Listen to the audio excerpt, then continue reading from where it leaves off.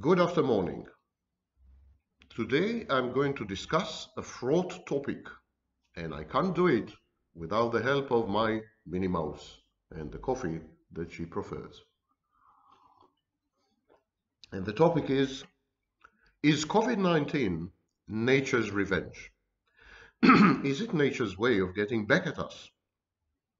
Is it nature's way of calibrating, of culling us, of making sure that the damage that we inflict upon the environment ceases? Did all other species conspire against us in a concilium to which we were not invited and came up with a virus? Nature is presented as some kind of cunning conspiracy theorist out to get us. Is it all true? And more importantly, is there such a thing as nature to start with? These are all deep philosophical questions. I'll try to simplify them for you. The video contains some parts, small parts, which are deep, philosophical, physics, and so on. Skip. They're not critical. Just skip to the next part. And it contains parts which are much more accessible. I'm sorry, I had to mix the two to make sense of the whole presentation. So now, let's tackle these fraught questions. Around 55% of the world's population live in urban areas, and that number probably will increase to 68% by 2050. And it is urbanization that is a major driver of biodiversity loss. So today, town planners all over the world are trying to incorporate nature, like a nature reserve, like the Native Americans, incorporate nature in cities. And so we have like cities with green spaces and this kind of thing. Even cities with open zoos in the middle. And there's a UN agreement, United Nations agreement, called the Paris Agreement for Nature, which includes provisions to reverse biodiversity loss. The COVID-19 pandemic is a pandemic of cities. It's very rare in the countryside. It's a pandemic of cities, and it's a pandemic of the rich world. It's much more rare in places like Africa and big parts of Asia. The outbreak has seen cities and towns go into lockdown. And so because of that, wildlife took over, reclaimed what used to be nature. So we see like wild boar, deer, monkeys, foxes, even lions venture into territory previously dominated by humans. And so we can gaze out the window and see an elephant waving his trunk or a giraffe eating our potted plants. Professors Joseph Setele, Sandra Diaz, and Eduardo Buondizio, they came up with a cumbersomely titled report in 2019. It was published by the Intergovernmental Science Policy Platform on Biodiversity and Ecosystem Services, IPBES. The titles of these reports are even worse than the names of the scientists involved. I don't know why these people, probably something to do with arcane access. At any rate, the report concluded that human society was in jeopardy from the accelerating decline of the Earth's natural life support system. And the experts say in this report, the coronavirus pandemic is likely to be followed by even more deadly and destructive disease outbreaks, unless their root cause, the rampant destruction of the natural world, is rapidly halted. They published, of course, this after the pandemic started. And they're saying there is a single species responsible for the COVID-19 pandemic, and it is us. Recent pandemics are a direct consequence of human activity, particularly our global financial and economic systems that prize economic growth at any cost. We have a small window of opportunity in overcoming the challenges of the current crisis to avoid sowing the seeds of future ones. Typical alarmist language. Is it all true? Are we at war with nature? Let's reverse a bit. There is a field in physics called thermodynamics. And there's a law in thermodynamics called the second law of thermodynamics. It predicts the gradual energetic decline of physical closed systems. This gradual energetic decay is called entropy. Arguably, the universe as a whole is precisely such a system, a closed system. So the whole universe is falling apart, decaying, entropy. But locally, order is often fighting disorder for dominance. In other words, when we have a localized system which is open, order sometimes tends to increase, and by definition, statistical entropy tends to decrease. Stay with me. Don't shut off the video. It gets much better in a bit. But I must go through these considerations in order to get to the point. I believe that some physical systems increase disorder, either by decaying or by actively spreading disorder onto other systems. And we call such vectors entropic agents. And there are other physical systems that increase order or decrease disorder, either in themselves or in their environment, and we call these vectors negentropic agents. So we have entropic agents, they increase chaos, they increase disorder, and we have negentropic agents, which increase order. Human beings are and always have been negentropic agents. Look around you. We have buildings, we have roads, we have smartphones, we have Minnie Mouse cups. We increase order. But something has happened. We have gone awry. We went out of control. Now, through our excesses, mankind is slowly being transformed from a negentropic, positive agent that increases order, into an entropic agent that increases chaos, disorder, disintegration. Our nature, so to speak, has changed. We became a malevolent entity.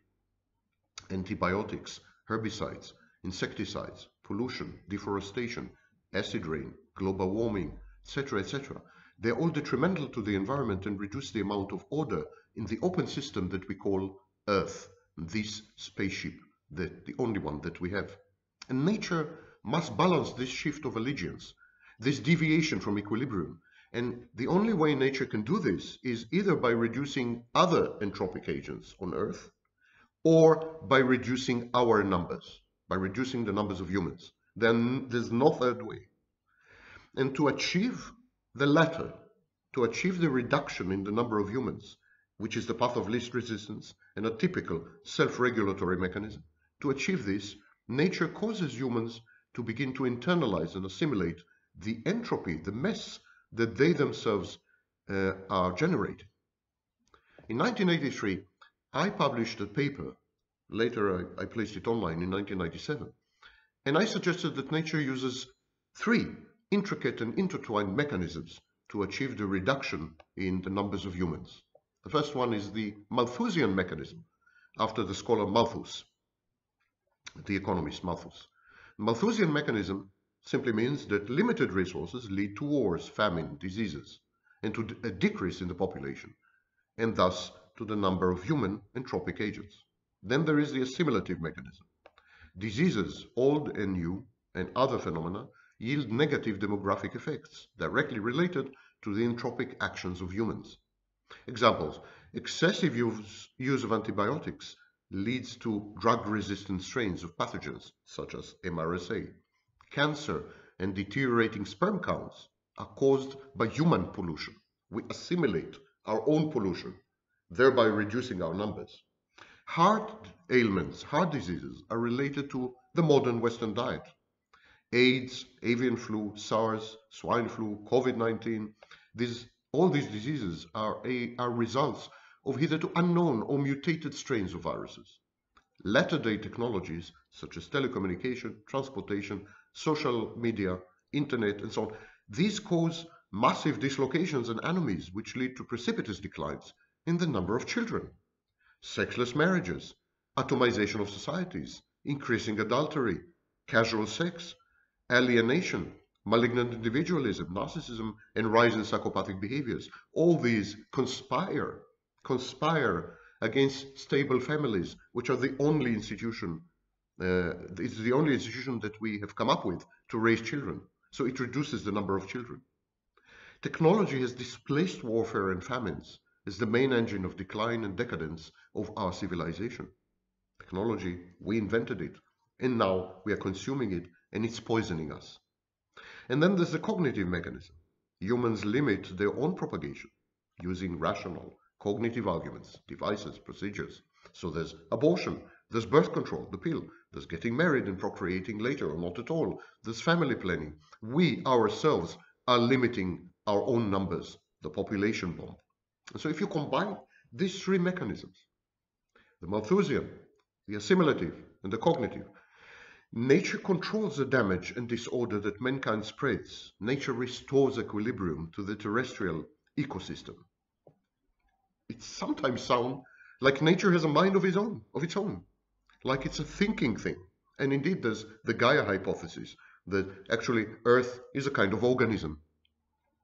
But of course, this is anthropomorphizing nature. It's attributing to nature human traits and qualities. Nature is nature is nature. It's an automatic system. It's self-regulating. If we damage nature, nature will damage us back. No question about this. So this part I fully agree with environmentalists. But the very concept of nature is very controversial. Only 200 years ago, people hated nature. And I'm quoting from an article written by Stephen Budiansky. And the article is titled Nature, a Bit Overdone. US News and World Report, December 2nd, 1996. And in this article, Budiansky says, it wasn't just predictable curmudgeons like Dr. Johnson, who thought the Scottish hills ugly. If anybody had something to say about mountains at all, it was sure to be an insult. People, for example, called the Alps monstrous excrescences of nature, in the words of one wholly typical 18th century observer. People hated nature, people feared nature, people wanted to destroy nature in the 16th, 17th, and 18th centuries. So where did the concept of nature come from? And why do we love nature suddenly? What has happened? Concept of nature is a romantic invention.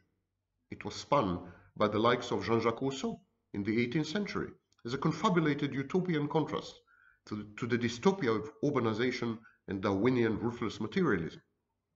The traces of this dewy-eyed conception of the savage, the wild man's alleged harmony and resonance with nature, the primitive man's unmolested, unadulterated surroundings, this whole can be found in the more malignant forms of fundamentalism and environmentalism in pop culture. So you have a movie like Avatar, a cinematic extravaganza, which is essentially propaganda. It shows how primitive men get along with nature and how nature enables and empowers them. That's not true. That's not true. Mankind has always been nature's worst enemy, and nature has always conspired to kill as many humans as it could. We overcame our environment. We didn't collaborate with it. We destroyed it for good reason. At the other extreme are religious literalists, and they regard man as the crown of creation with complete dominion over nature and the right to exploit nature's resources unreservedly.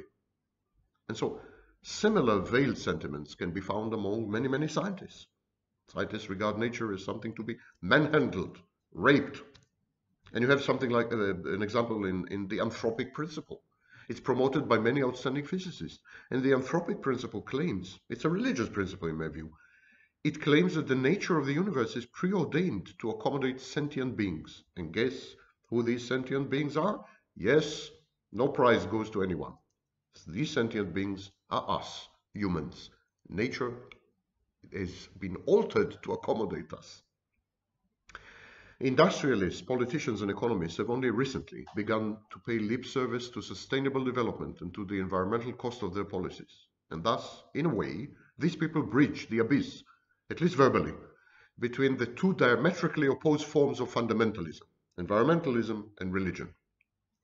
Similarly, the denizens of the West continue to indulge in rampant consumption, but now it is suffused with environmental guilt rather than driven by unadulterated hedonism.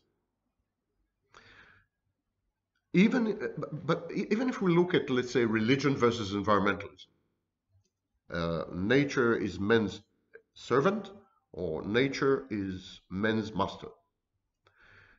Despite these essential dissimilarities, in both of them, there's a dualism, men and nature.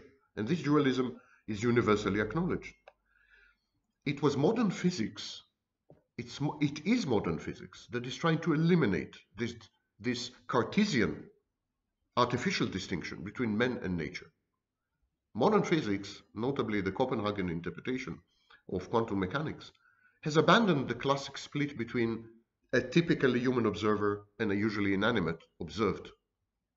Environmentalists, in contrast, have embraced this discarded worldview wholeheartedly. When you talk to environmentalists, man is the active agent operating upon a distinct reactive or passive substrate known as nature. But it's intuitively compelling because we have self-awareness, we have introspection, we feel that we are distinct from each other and of course from nature, but it's a false dichotomy. It's a false dichotomy because man by definition is a part of nature. His tools are natural. There's nothing more natural than the smartphone. His constructions are natural, the built environment, buildings, bridges. There are numerous species in nature which construct buildings. Termites construct high-rises. Beavers construct bridges. Man interacts with the other elements of nature. Yes, true. Modifies the other elements of nature. True. Ecosystems. All true. But all other species are doing the same. Arguably, bacteria and insects exert on nature far more influence than men. They have far further reaching consequences than man has ever had. Even an environmentalist like Bill McKibben, of End of Nature fame, they recognize this synergetic confluence. There are two versions: to think like a mountain, Aldo Leopold, and the challenge is to think like a shopping mall, Stephen Vogel, because shopping malls are natural. We should consider the entirety of our surrounding, argues Stephen Vogel. We should seek to optimize our environment regardless of its origin. Man-made or natural is an artificial distinction. Not true. Still, the law of the minimum, that there is a limit to human population growth and that this barrier is related to the biotic and abiotic variables of the environment, this law is undisputed. Whatever debate there is veers between two strands of this Malthusian Weltanschauung. There is a utilitarian strand, anthropocentric, shallow, technocentric. And there's the ethical strand, biocentric, deep, or ecocentric. Let's review these two strands of thinking. First, the utilitarians. Economists, for instance, tend to discuss the costs and benefits of environmental policies. Activists, on the other hand, demand that mankind consider the rights of other beings, for example animals, and the rights of nature as a whole, in determining the least harmful course of action. Utilitarians regard nature as a set of exhaustible and scarce resources, and deal with their optimal allocation from a human point of view. Yet, utilitarians usually fail to incorporate intangibles, such as the beauty of a sunset, or the liberating sensation of open spaces. Utilitarians should go out more often. Green accounting, adjusting the national accounts to reflect environmental data, is still in its unpromising infancy. It is complicated by the fact that ecosystems do not respect man-made borders, and by the stubborn refusal of many ecological variables to succumb to numbers. To complicate things further, different nations weigh environmental problems very, very disparately. Despite recent attempts, such as the Environmental Sustainability Index, ESI, produced by the World Economic Forum, WEF, no one knows how to define and quantify elusive concepts such as sustainable development. Even the cost of replacing or repairing depleted resources and natural assets, even these costs which are supposedly in terms of money, they're difficult to determine. Efforts to capture quality of life considerations in the straitjacket of the formalism of distributive justice, these efforts have backfired. It's known as the human welfare ecology or emancipatory environmentalism. These schools, they didn't work out. They backfired. They led to derisory attempts, ridiculous attempts to reverse the inexorable processes of urbanization and industrialization by introducing localized, small-scale production. It's pathetic. Social ecologists prefer the same prescriptions, but with an anarchist twist. The hierarchical view of nature, with man at the pinnacle, is a reflection of social relations, they suggest. Dismantle social relations and you get rid of the war with nature. Ethicists appear to be as confounded and ludicrous as their feet-on-the-ground opponents. Biocentrists view nature as possessed of an intrinsic value, regarding of its actual or potential utility. They say nature in itself is a value, never mind if we can use it or not. But they fail to specify how this, even if true, gives rise to rights or rights of nature or, for example, commensurate obligations. Why, if nature has a value, intrinsic value, does it oblige me to do anything or to refrain from doing anything? And their case is not aided by their association with the apocalyptic or survivalist schools of environmentalism, which have developed proto-fascist tendencies, and they're totally scientifically debunked.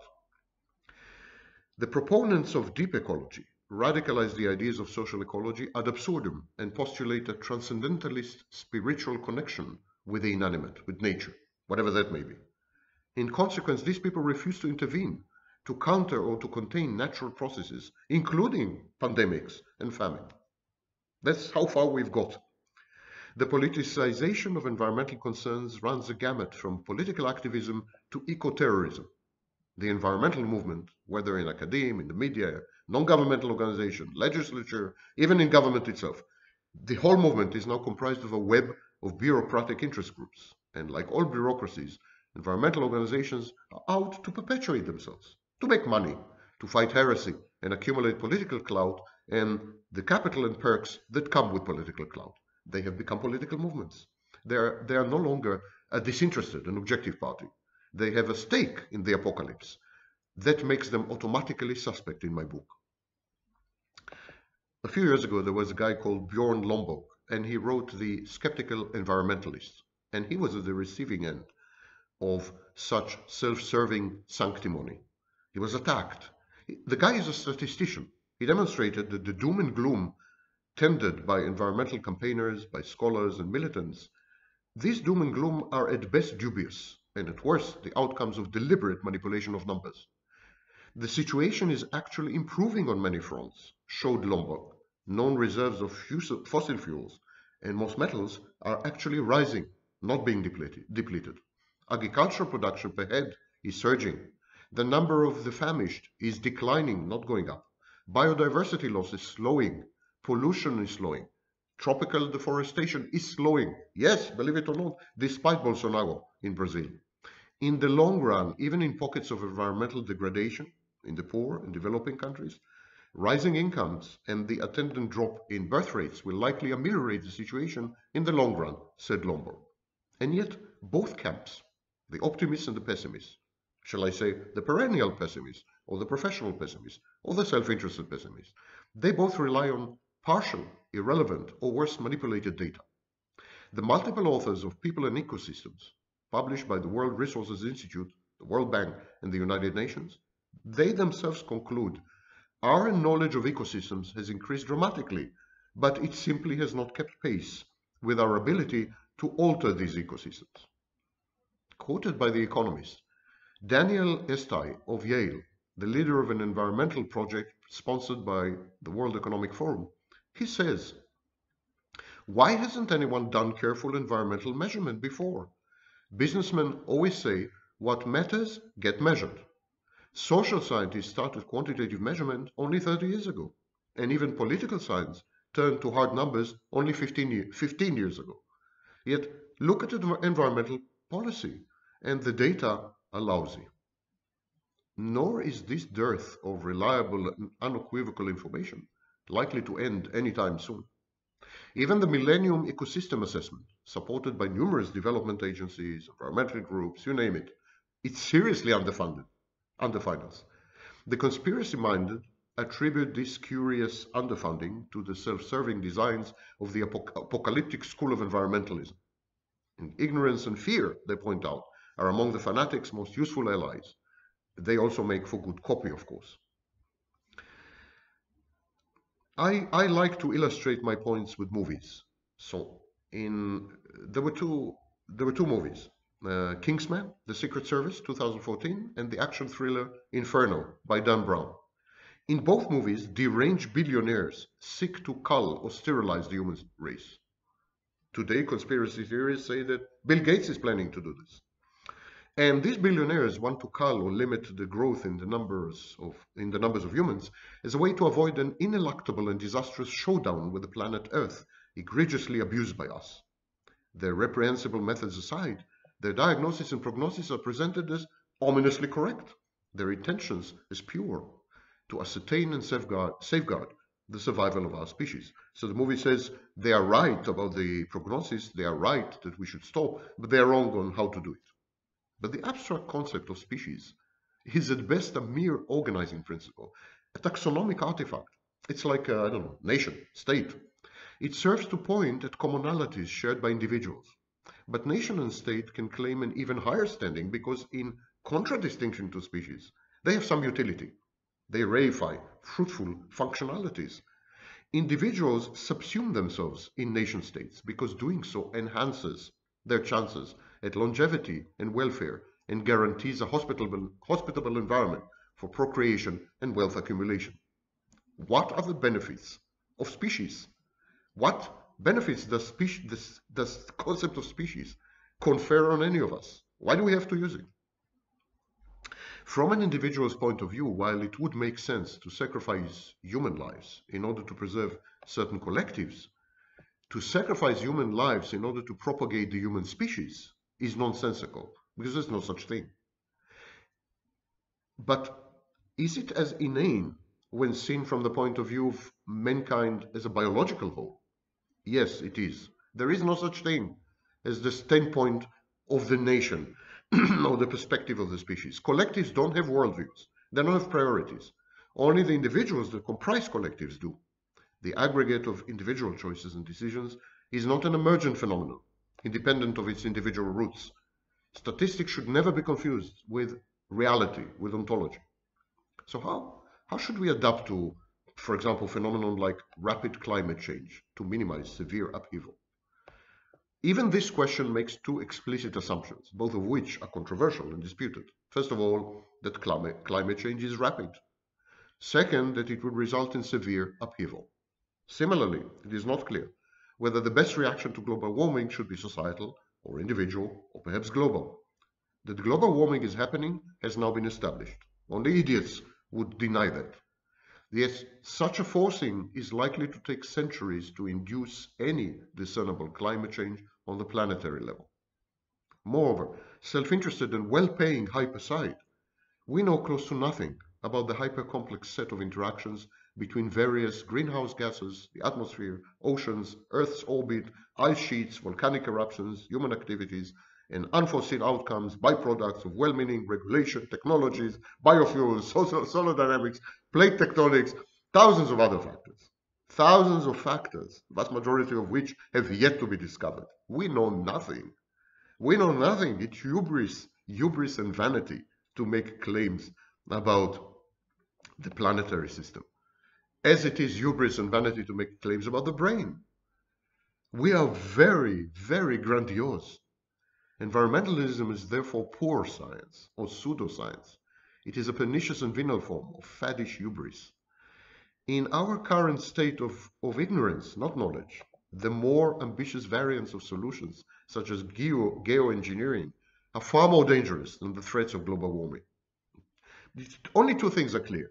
A, climate change had happened frequently and repeatedly, long before and ever since humans strode the scene. B, some regions of Earth will greatly benefit economically from global warming. Others will be damaged. Others, inevitably, will suffer and will have to adapt. None of this sounds like a severe upheaval, let alone life-threatening, as the more rabid and sensationalist environmentalists will have us believe. We should take an inventory of what we know. We should act upon this inventory resolutely. Mitigation. We should mitigate. Emissions from fossil fuel combustion should be tamed, captured, stored, sunk, sequestered. Aerosols should be further studied in conjunction with global dimming and ozone depletion. Measures for population control and family planning should be enhanced. Alternative and renewable fuels should be studied. Incentives should be provided to energy efficient, clean, green technologies. Cement manufacture should be tweaked. Cap and trade or tax schemes implemented on the national, corporate, individual levels. weather resistance, energy conserving, green construction technologies, pioneered. Diets of livestock should be adapted to restrict biological emissions. Deforestation and reforestation should be rationalized, as should be land use. Drought-related indigenous agricultural and water management knowledge, crop varieties, they should all be preserved. Flood defenses erected, strengthened. Weather monitoring capacity should be extended and modernized. These measures make good sense. They're indisputable. Whatever the urgency of the problem facing us, why not implement them? Why do we need to go into panic? Panic mode, like in COVID-19. We are recently, in the past few decades, acting out of panic. We've become a panicky species, if species exist, or panicky race. Panic, anxiety, depression now affect a whopping 20% of the human population. Fact, clinical fact. But we should invest the bulk of our scarce resources in research, in innovation. We should accept that climate change is inevitable and work out ways of harnessing it to our benefit. We should come up with new agricultural methods and strains, new types of tourism, new irrigation techniques, water desalination, diversion, water transport and allocation schemes, ways of sustaining biological diversity, of helping the human body adapt, cope, global plans to cope with energy production problems, poverty, disease, triggered by global warming. Global warming is here to stay. Let's get over it, get used to it. For the next few centuries, global warming is inexorable, largely irreversible. As the IPCC, by the way, essentially admits. To think otherwise is completely delusional. Better to reimagine our existence on this planet, better to adapt as temperatures rise in certain locales and drop in others, by the way. New economic activities, routes of commerce should be made possible or rendered feasible.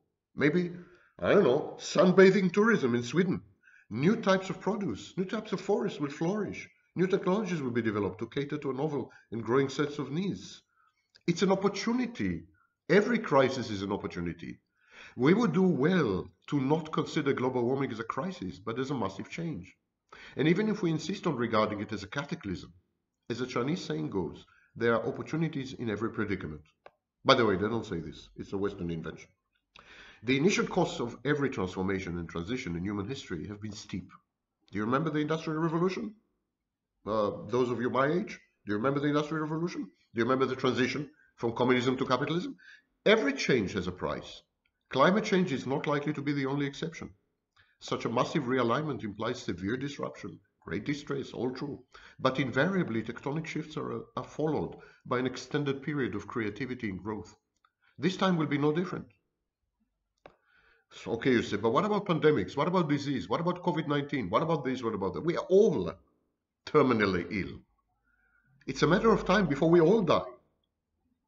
Aging and death remain almost as mysterious as ever. We feel awed and uncomfortable when we contemplate these twin afflictions. They are afflictions, they are diseases.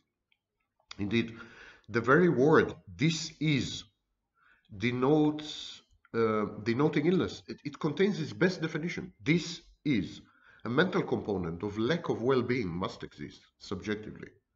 The person must feel bad, must experience discomfiture for his condition to qualify as a disease. And to this extent, we are justified in classifying all diseases as kind of spiritual or mental. But is there any other way of distinguishing health from sickness? A way that does not depend on the report that the patient provides regarding his subjective or her subjective experience? Well, obviously, I'm not deluded, and this is coffee, not vodka, so I'm still lucid. Some diseases are manifest, others are latent or imminent. I know this. Genetic diseases, for example, can exist unmanifested for generations.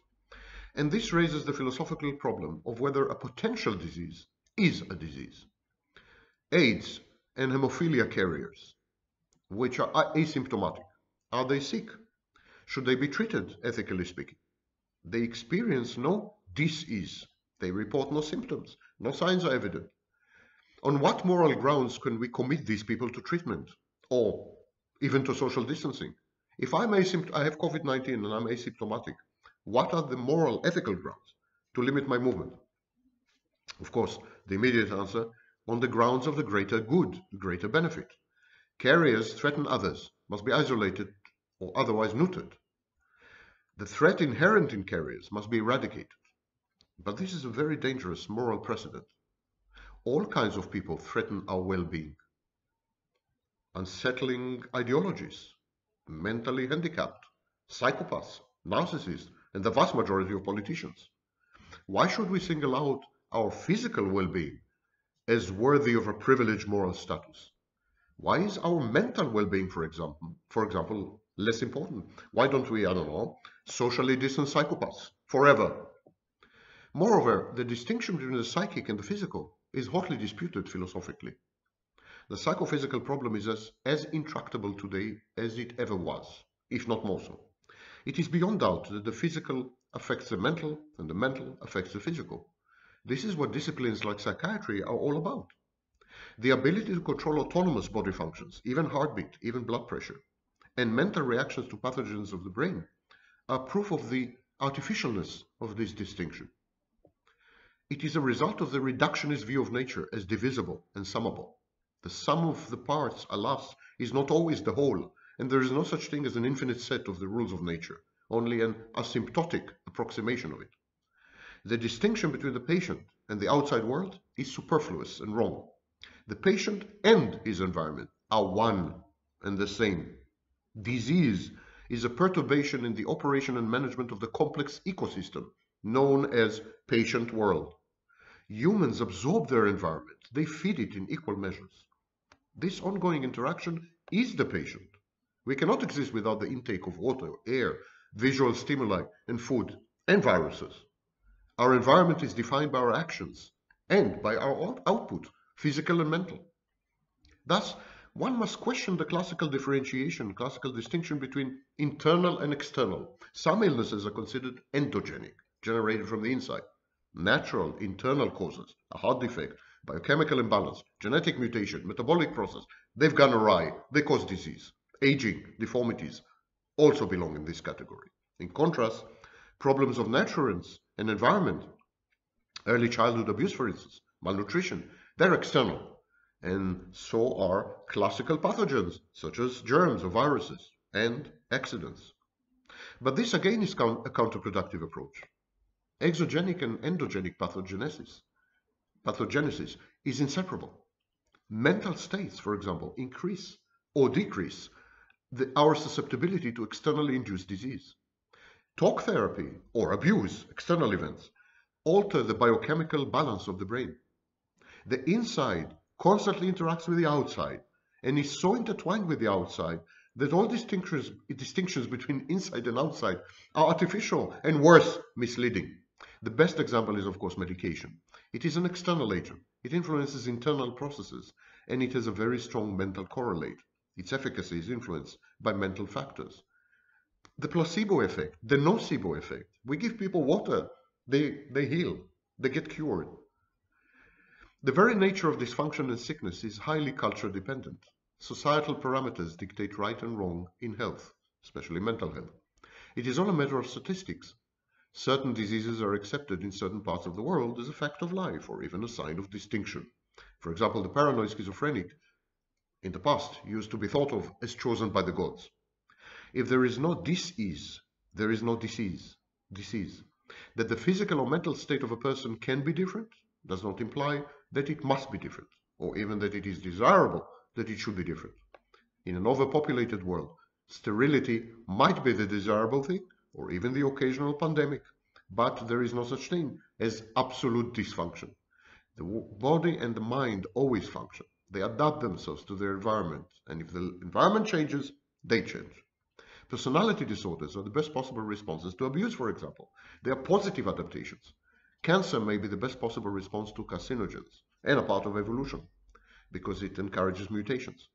Aging and death are definitely the best possible response to overpopulation. Pandemics are the best possible response for population control and culling. Perhaps the point of view of the single patient is incommensurate with the point of view of his species, but this should not serve to obscure the issues or derail rational debate.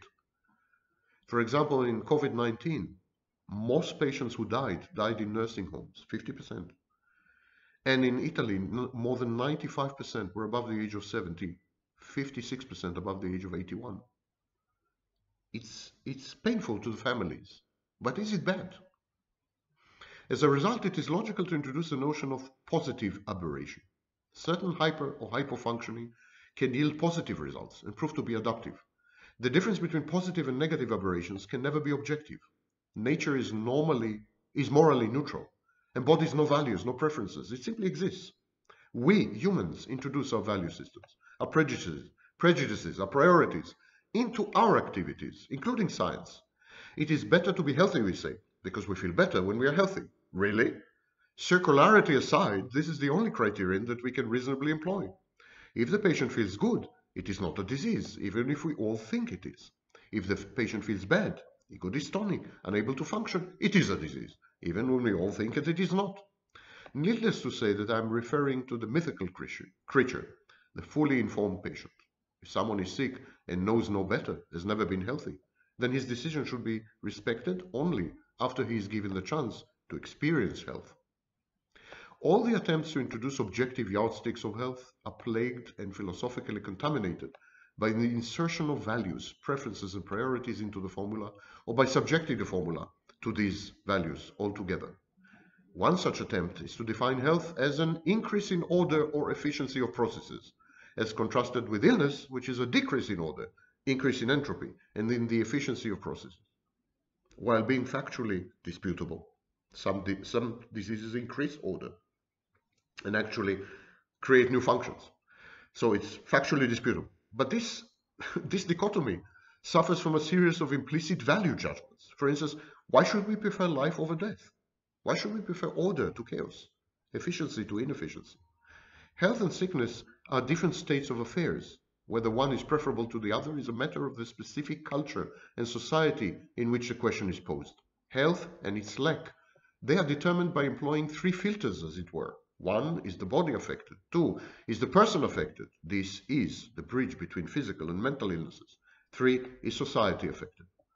In the case of mental health, the third question is often formulated as, is it normal? Is it statistically the norm of this particular society in the particular time? We must rehumanize disease. By imposing upon issues of health the pretensions of the accurate sciences, we have objectified the patient and the healer alike, and we have utterly neglected that which cannot be quantified or measured, the human spirit, the human mind. Recent studies in animal sexuality are an example of such an approach, such thinking. They serve to dispel two common myths, that sex is exclusively about reproduction and that homosexuality is an unnatural sexual preference. These are examples of the imposition of values on medicine, on psychology and psychiatry, because homosexuality used to be a mental health diagnosis in the Diagnostic and Statistical Manual until 1973. It now appears that sex is also about recreation, as it frequently occurs out of the mating season in animals. Same-sex copulation and bonding are common in hundreds of species, from bonobo apes to gulls. Moreover, homosexual couples in the animal kingdom are prone to behaviors commonly and erroneously attributed only to heterosexuals. The New York Times reported in its February 7, 2004 issue about a couple of gay penguins who are desperately and recurrently seeking to incubate eggs together.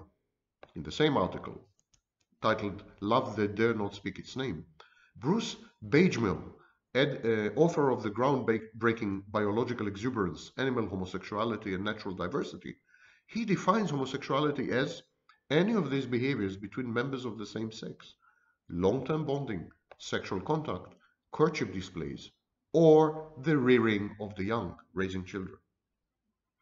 Still, that a certain behavior occurs in nature is natural, does not render it moral.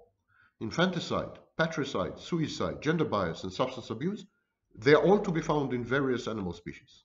It is futile to argue for homosexuality or against it based on zoological observations. Ethics is about surpassing nature, not about emulating it.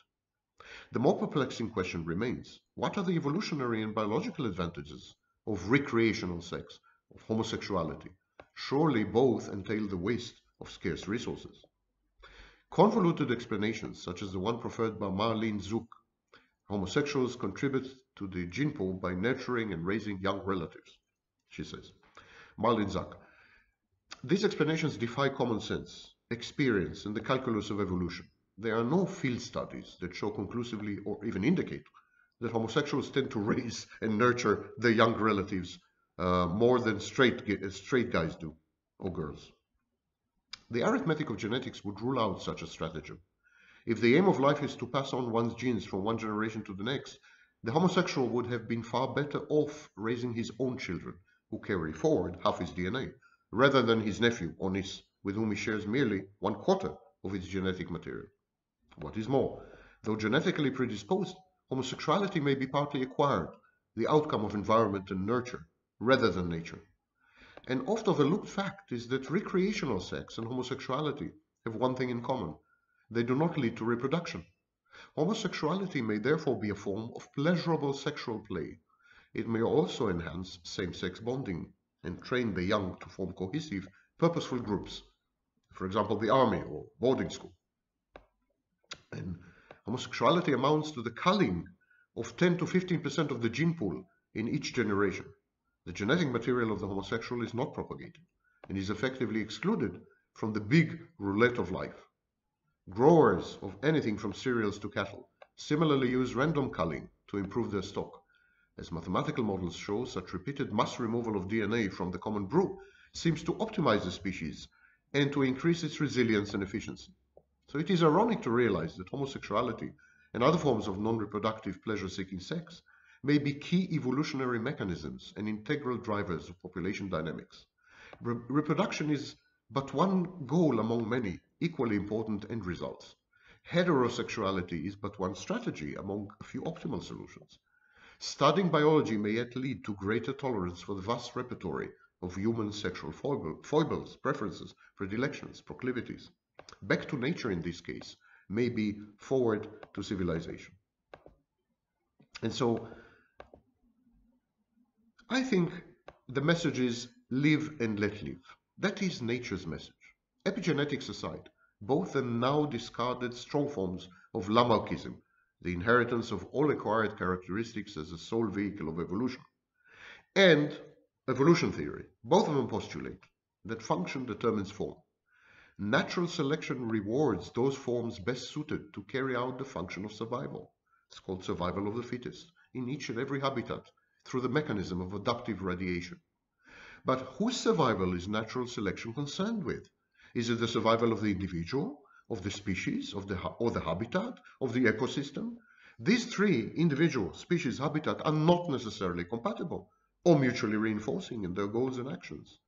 If we set aside the dewy-eyed arguments of altruism, we are compelled to accept that individual survival sometimes threatens and endangers the survival of the species. For instance, if the individual is sick, or weak, or evil, the species is threatened. Typhoid Mary. As every environmental scientist can attest, the thriving of some species puts at risk the existence of whole habitats and ecological niches, and leads other species to extinction, for example, invasive species. To prevent the potential excesses of egotistic self-propagation, survival is self-limiting, self-regulating. Consider again pandemics. Rather than go on forever, they abate after a certain number of hosts have been infected. It is a kind of Nash equilibrium, self-limitation. Macroevolution, the coordinated emergence of entire groups of organisms, trumps microevolution, the selective dynamics, species, races, and subspecies. This delicate and self-correcting balance between the needs and pressures of competing populations is manifest even in the single organism or species. Different parts of the phenotype invariably develop at different rates, thus preventing an all-out scramble for resources and maladaptive changes. And this is known as mosaic evolution. It is reminiscent of the invisible hand of the market that allegedly allocates resources optimally among various players and agents. Martin Nowak, a Harvard professor, argues that emergent cooperation is a fundamental principle of evolution, as basic as natural selection, as mutation. Moreover, evolution favors organisms whose rate of reproduction is such that their populations expand to no more than the number of individuals that the habitat can support, the habitat's carrying capacity. And these are called case selection species or case strategies. They're considered the poster children of adaptation. Live and let live is what evolution is all about, not the law of the jungle. The survival of all the species that are fit to survive is preferred to the hegemony of a few rapacious, highly adapted, belligerent predators. Nature is about compromise, not about conquest. It's a lesson that COVID-19 is trying to remind us of. And never mind how many of us died in this pandemic, it's a lesson well worth the price.